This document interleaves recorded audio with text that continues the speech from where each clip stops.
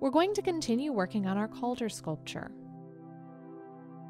Over his lifetime, Calder made hundreds of sculptures out of wire and metal.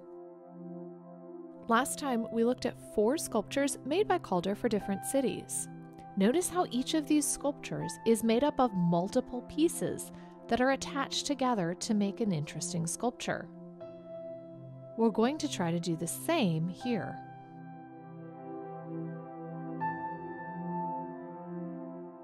Now we're at the point where we can attach the pieces that we glued together to the piece that's glued to our base.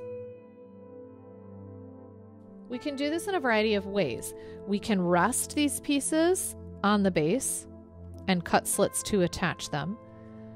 We can attach them in multiple places. We can bend a piece and attach one piece in a couple places. The possibilities are really endless. Think about how you want to attach each piece, and when you've come up with a good solution, draw your guideline first. Think about how the piece will attach and the direction that it will go in when it does attach.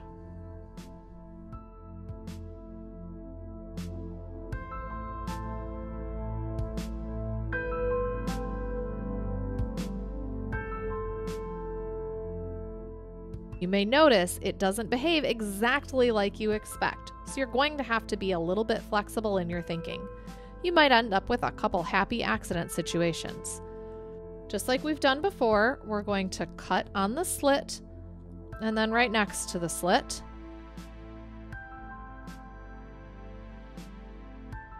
Removing that center part.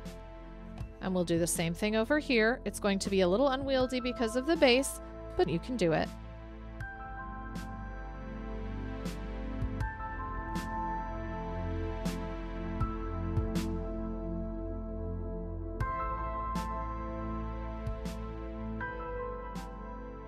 You might feel a little bit uncomfortable with how much of the cardboard is showing and how much of the paint has scratched off, but don't worry because we'll touch that up at the very end.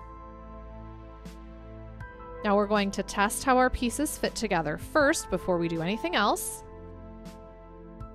And those actually fit together quite nicely. So I'm ready to glue them.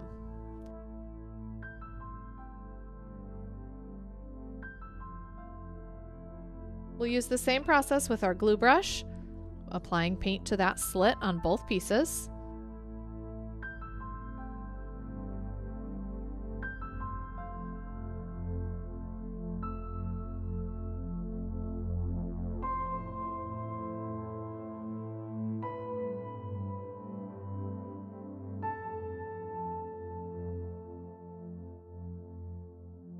And then we'll slot our pieces together.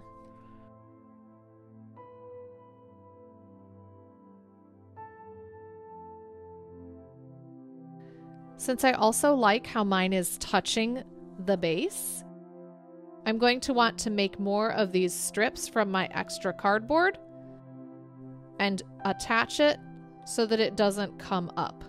I probably only need one on this side to secure it.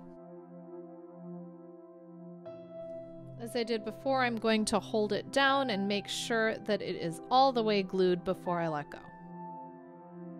I'll continue adding on to my sculpture, looking at it from all different angles to see where the next piece will fit best.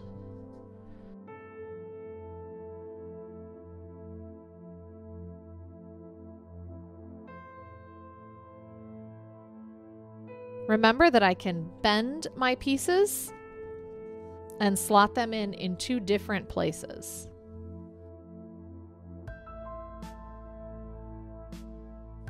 Once I've figured out exactly where I want to slot them in, I'll draw my guidelines.